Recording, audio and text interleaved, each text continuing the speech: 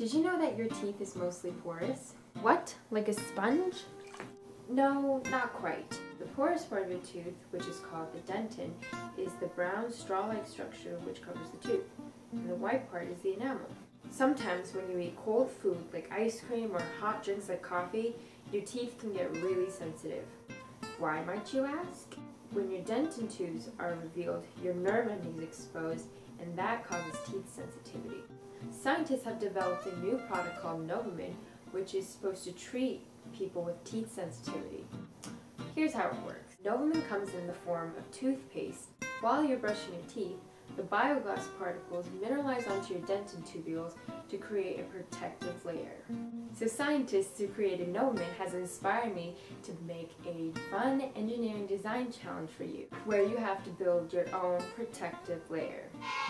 The goal of this design challenge is to design and construct a package using the least amount of material to protect your crayon from melting when it's inside the heated chamber, like this.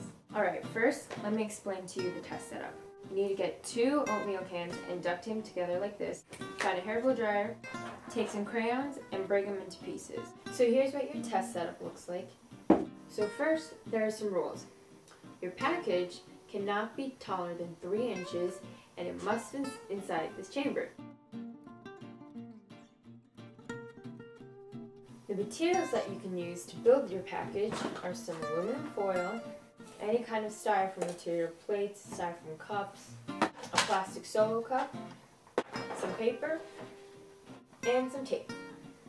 You can use any of these materials to build whatever kind of package you want, as long as it is not taller than 3 inches and it fits inside this chamber. Well, I'm going to try and make a package and see what I get. So here's my design. It's pretty simple. I didn't want to use the aluminum foil or the paper because it was going to be added weight, so I used the bottom of the plastic solo cup for structure and some styrofoam. It's a good heat insulator. It's reusable. So here's how you test your package. Make sure your crayon is inside your package. Make sure your package fits inside the chamber. And once it's in there, all you have to do is take the hair blow dryer, stick it in the chamber, and heat it up for 30 or 45 seconds.